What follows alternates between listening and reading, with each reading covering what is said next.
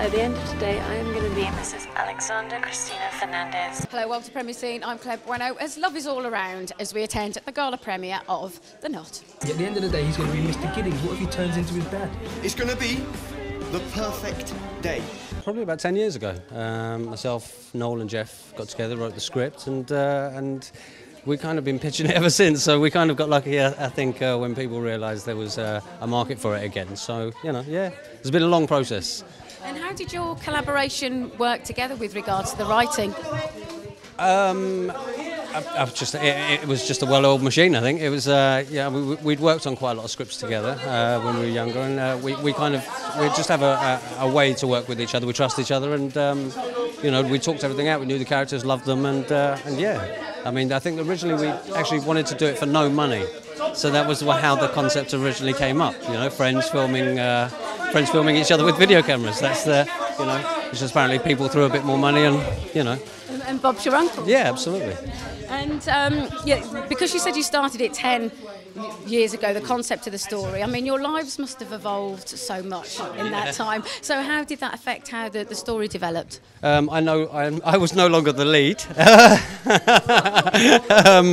Noel was always the best man, so that was great. And that's so I kind of just went down the order as it went on, because my career never went so fast. So that was a progression, a regression, I should say. So yeah, but it was great. I don't think I would have been confident enough, and I don't think I've done it as much justice as Matthew did it. So when we cast him, it was just I was over the moon. So I tried to get someone that looked a little bit like me but better looking. So we went with Matthew. I think that it's doing something a little bit different, taking British humour and maybe adding something a little more American to it. So it's more edgy, it's more silly and kind of gross out humour, but also very respectable at the same time.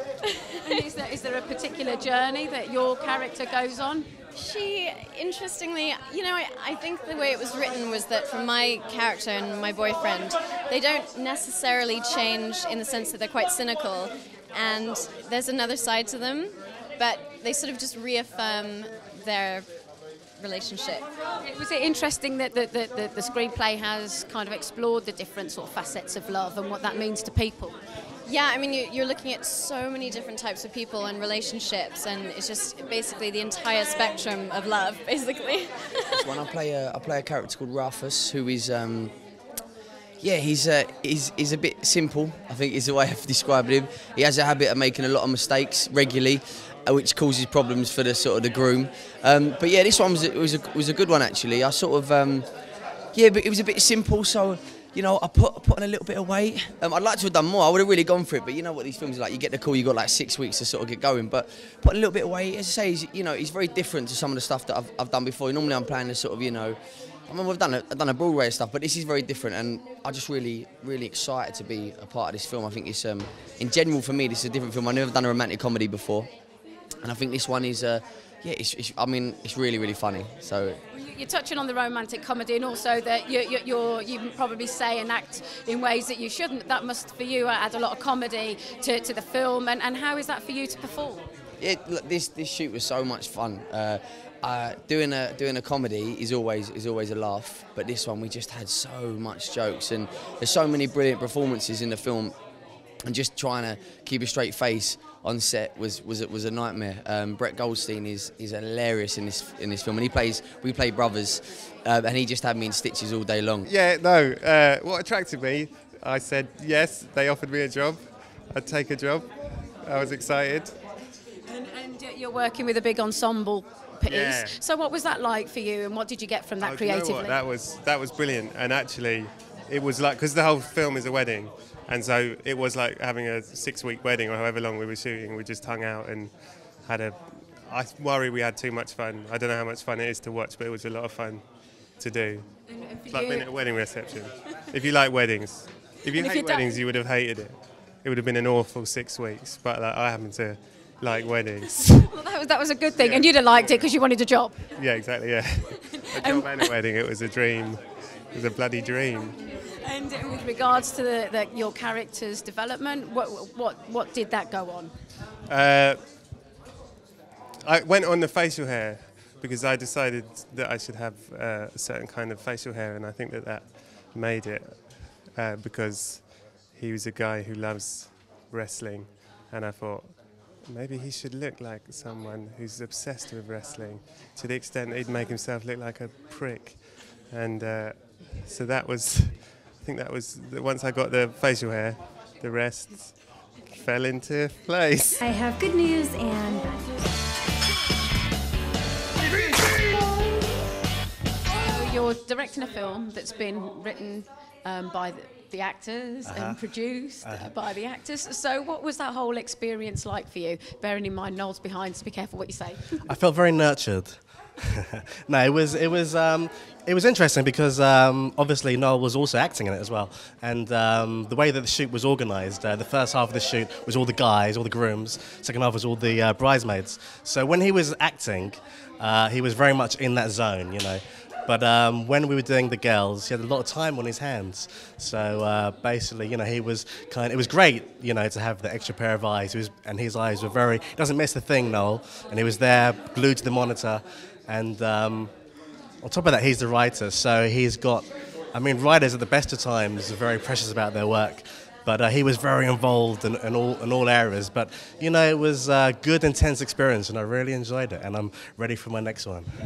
Even if it's in the jungles of Indonesia, I can handle it after this. So, yeah, but a good time as well. You were in the urban jungle this time, though. Exactly, yeah. Exactly. And there's a great aesthetic with the film, isn't it? It looks very polished, very Hollywoody. Can you tell us a little bit more about how you got that look, really?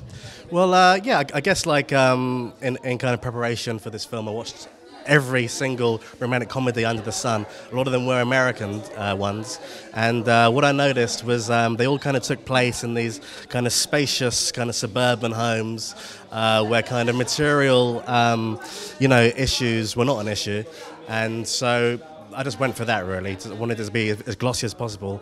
I wanted it to look a bit like Los Angeles, and I worked very closely with my cinematographer, Trevor Forrest, in achieving that look. So we used gold filters and shot with wide-angle lenses, and it was very important that it looked glossy and comfortable. I mean, the film's really about, you know, really about connections. You know, so many people get married. So many people don't get married. They're just in love, and the film is really just about different people connecting in different ways, you know, and that was important to put across. And you started, the fruition of the film was 10 years ago, so how you've evolved and matured as a person, did that change the evolution of the script? Oh yeah, the script's changed many times.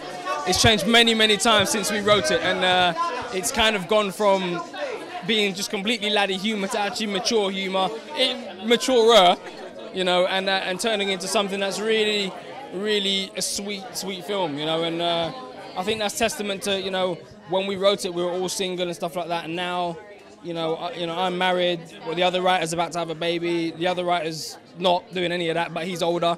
You know, so we've all matured into different people. Got a screenplay written by 3 men. Yes. So how well was the female interpretation of love? How well was that written, really? I think it was written really well, actually, funny enough. Yeah, no, I think they portrayed it from quite I don't know whether they got any help from any other women interpretations, but no, it was good. It was all right. And then we had, obviously, our own twist on it when you go through it. And the part that you're playing, what attracted you to the part that made you want to play her? She's totally nuts, and it's really good fun, really fun cameo role. I don't want to spoil it too much, but I get to do things that I haven't done before in other parts and be quite outrageous, and yeah, it was a laugh, actually. Wonderful for you as an actress. Really wonderful, yeah, kind of quite stretching, and yeah, fun. And working with the actors that have also written the screenplay, was that a help or a hindrance to you? No, really good, and especially having Noel and Davie there on set, Jason all the time. They were kind of, if you had any queries or questions, you can just go up, and they're so easy to talk to, so there was never any, you know, moments of doubt or anything. We see you here in another great British independent film. Tell us more about that. Well, it's a rom-com, so it's a nice little romantic comedy. Lots of different characters in it, lots of different storylines going on. But I've got a little funny bit, and I end up having a bit of a kiss. I wonder if it made it in. I haven't seen it yet, so I'm wondering if the kiss is still in. But yeah, no, nice light-hearted British comedy, and really glad to be a part of it. So yeah, looking forward to watching. Can you tell us a little bit more about the part that you're playing and what you actually wanted to bring to her. Well, I've just got a little cameo. I'm one of the wedding guests, so it's me and Louise Dylan playing friends. So watch out for us in our matching dresses. Oh, that's always a woman's worst night. Yeah. If anyone knows any reason why these two people should not be married.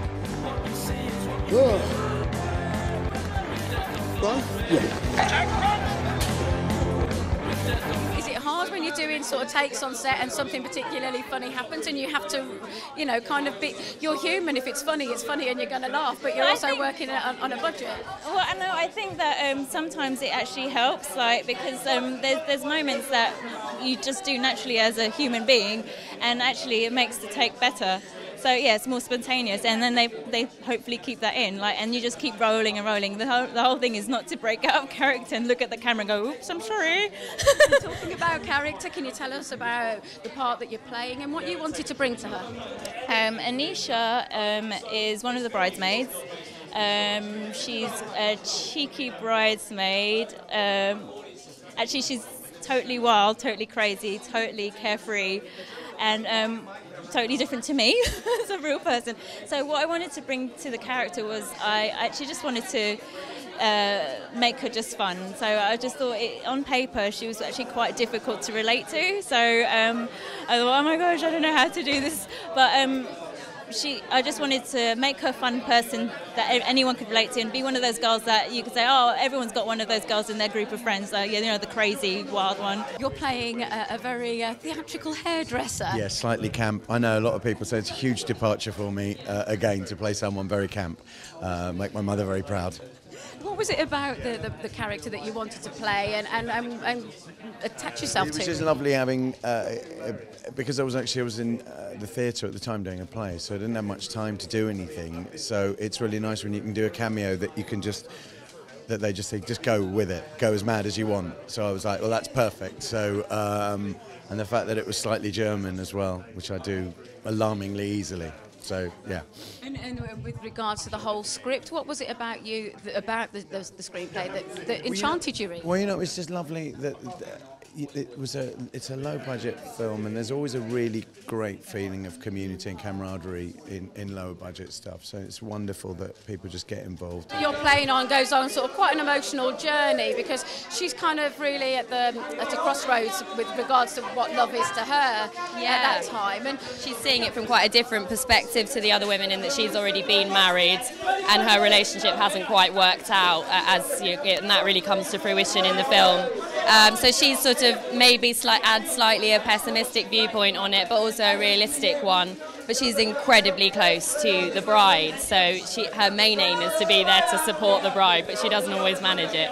Is it interesting for you as an actress having to play the part where, you know, internally you're probably not feeling that great about romance, but you're having to be happy because you want to be supportive for your friend, and having that dichotomy of different emotions, really? Yeah, absolutely, and it's very much about picking when you're going to show that, and for making the audience feel sympathetic with your character and not just, you know, being the wet blanket of the day. So I hope she's a lovable character, as well as having slightly some of the sadder moments as well. You provide a lot of comedy as well? I do, mainly with my bottom. I have a bit of an accident in the back of the Hummer limo on the way to the wedding, which involves a little diversion to hospital, and a rather sort of unflattering scene, I believe we'll see it tonight, of me having glass picked out of various bits. Yeah, not something you'd want to happen, I don't think. And it's obviously very much a chick flick, but is there something as well for the men? Is it important to say? Yeah, definitely something for the guys. We've got a hugely strong comic team of lads who provide the stag element, and they all work really well together as a team. I mean, you never know if that's going to really happen, but the alchemy there was brilliant. So some of the funniest moments is a real lad humour. So boys, come watch it. Love you to the moon, I love you back again. I loved you from the start, I love you till the end. No matter what I do, I get so much more from you. 'Cause when I say I love you, you say I love you too. You say I love you too. Don't see any of us getting married soon. We're real men.